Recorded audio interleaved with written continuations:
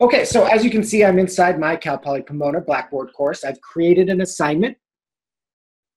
The student at this point would be able to log into their account, submit their assignment, and have it run through our repositories. Our student paper repository has over 750 million student papers. We also partner with all of the major public publishers and journals so that we have access to their material as well that we can check. And we also crawl the web and have 60 billion plus web pages archived that we're constantly crawling more every day. So that is our repository that's available to you and for your students when they submit their papers. So I'm going to go ahead and assume that a student has submitted a paper. And rather than go through all of Turnitin Classic live, I've taken a couple of screenshots in PowerPoint that we can take a look at so that we can both be on the same page without having to cover two separate views. So this first shot here, you can see I have some arrows and some circles. This is the classic view that you're probably used to if you've used this in the past. We have our originality, which is what we're seeing here, this highlighting. And you see that we see a match over here. This is our originality score of 100%. And then we have grade mark and we have peer mark. In the new view, which you'll see, these are laid out differently. One of the big differences, if you're used to using this already, is that if you want to use originality, you can have that on. If you want to use grade mark, originality turns off, and then you get to see the grade mark view. In the new Feedback Studio, you can run these two simultaneously so that they overlap each other. And we'll take a look at that in a bit. Then you'll also notice the peer mark is circled.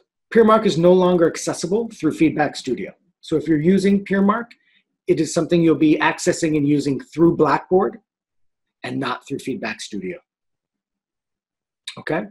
You can see over here this arrow for our match overview for our originality. We have the ability to toggle from match overview to all sources view. That's these two buttons, if you remember.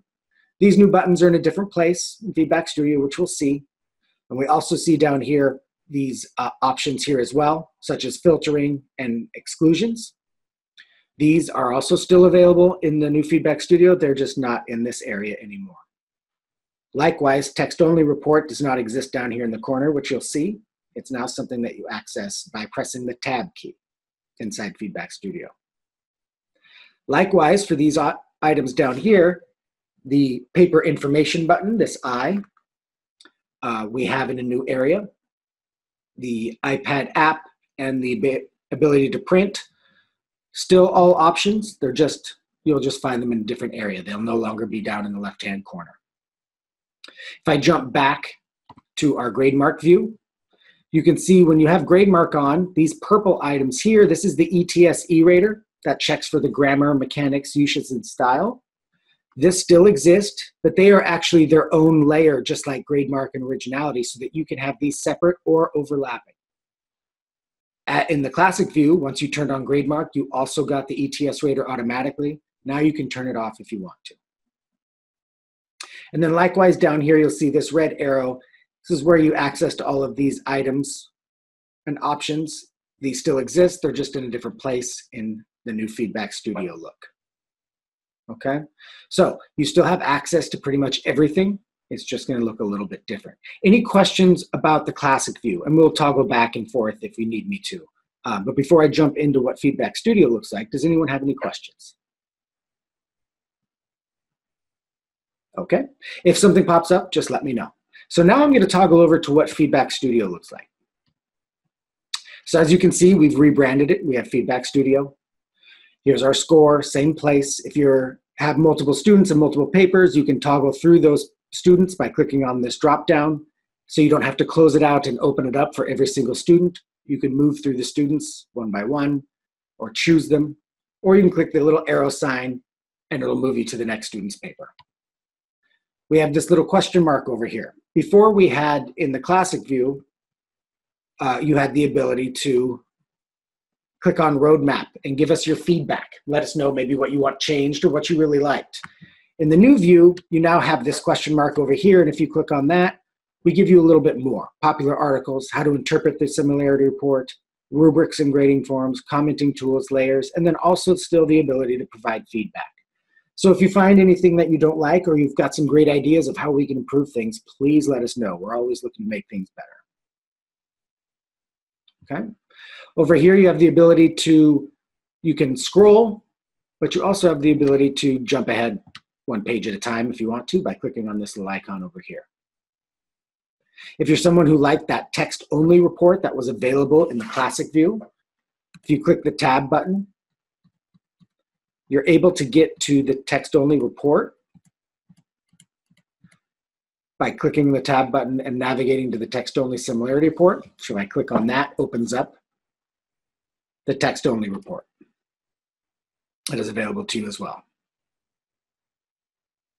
Okay. I'm going to jump back to our Feedback Studio and close that out. Just like in the classic view, you have the ability to enter in a score if you want to, and that will filter down back into Blackboard for you.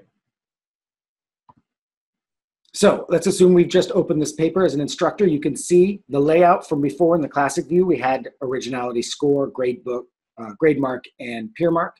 Now we have these layers over here. So if I click on this top button, it shows us our active layers. Just like before in the top corner where we could choose each one. Similarly, you can choose to turn on grading, you can choose to turn on similarity, and you can choose to hit E-Rater. And when you hit E-Rater, oops, sorry about that. When you hit E-Rater, you'll notice your purple E-Rater comments pop up. Keep in mind, this is artificial intelligence, but it's going to bring your attention to things that you might want to take a closer look at. But it's up to you if you want to turn these off. What's nice about it, before, if you remember, you could have similarity on in the classic view, but as soon as you turned on grading, similarity turned off and grading and E-Rater turned on. Now you have the ability to run them all at the same time. So I'm just going to go ahead and leave these all on. And I'm going to close down the active layers. Keep in mind, if you want your students to be able to see your comments, you need to have these all checked if you want them to see everything you see. If I was to uncheck this, students' comments would not show up on their side. So make sure that these are active.